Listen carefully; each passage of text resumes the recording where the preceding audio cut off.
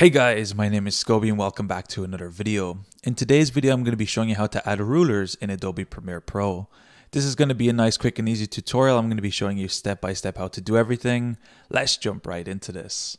So the first thing you need to do is have Premiere Pro open, and I just have this sample video track on my timeline. So what we're going to be doing is adding some rulers to this sample file so you can see exactly how it's done. And what we're going to be doing is coming to the image preview section right here. Now from this point by default, you don't need to have any video track selected, just have your composition opened. And what we're going to be looking at is the toolbar here at the bottom, and this is the default layout for your toolbars. But what we can do is actually add more tools and sections to this. If we come to the very right hand side, we have this plus button here, which is called a button editor. If we click this open, we can see a bunch more buttons become available to us in Premiere Pro, and we can add a couple of extra things here that will be useful. So the very first thing we have on the bottom right is a space, and that's the first thing I'm going to be adding to the list right here. And it's just going to add a nice empty space between our sections so we can easily group buttons to make them in a logical order. The next three things we're going to be adding in this case is what I'd recommend is the safe margins, the show rulers button, and then finally the show guides button. Now we're going to be putting all these here. These also have shortcut keys. If you hover over each of them, you can see the shortcuts. Once you have everything added and you have them in an order that makes sense to you, what we're going to be doing is clicking OK, and then these buttons are going to be added to our timeline. So the first thing we're going to be doing is clicking on the show rulers button, and you can see once you add this, you'll see around your composition and timeline, we have these guides with a bunch of numbers on the side of our image. And if we want to add rulers from these guides, all we need to do is come to the side of these. You'll see your mouse cursor change to this icon. What we can do is click and drag from anywhere in this point and add rulers to your section. Now in this case, you can drag them from the top and bottom, and it will also tell you how many pixels deep you are into your image with the number floating. So in this case, I'm 526 pixels deep.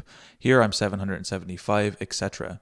So here you can add rulers wherever you want. So let's say in this case, I'm trying to add rulers to define the face. I want to add rulers across the eyes. I want to add a ruler across the middle of the nose, and then somewhere between the mouth. This is where rulers are really useful, and actually more useful in some cases than guides, because they're completely customizable. We're not trying to stick to a fixed grid. Say for example, I want to put a ruler over here on the right to define this is where I'm going to be adding extra content.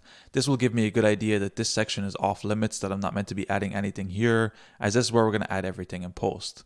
This can just help give a nice idea to understand where your composition is on your screen. So now as you can see, let's say I set up my base area. I want to keep all this left side free, and I plan to add post content here.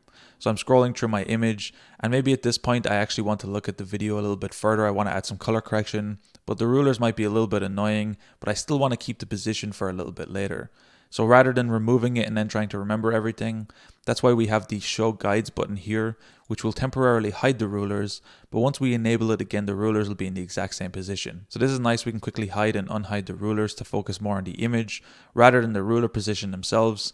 And when we come back to the original position, you can see everything is right back in the center where we left it originally. So the last thing I recommended to add was the safe margin option right here. If we click this open, it adds some extra safe margins and information to our image. So right away we can see this is the center point of our image. So this also gives us a nice quick way to add just quick rulers so we know approximately where the center is. So if you want to use this as an extra guidance, it's really nice to do it in this case. Now for example, you can see I have a lot of rulers on screen, and maybe this is a little bit too much. I want to remove the center point rulers I just created. How we can do this is simply hover over any ruler. What we can do is click and drag it back to the center origin point over on top of our numbers, and then your rulers will be taken away. You can do this on both sides, and you can easily remove them. Anyway guys, it's as easy as that to add rulers in Adobe Premiere Pro. If you guys enjoyed this tutorial, be sure to drop a like. Subscribe if you're new, check out the other videos on the channel.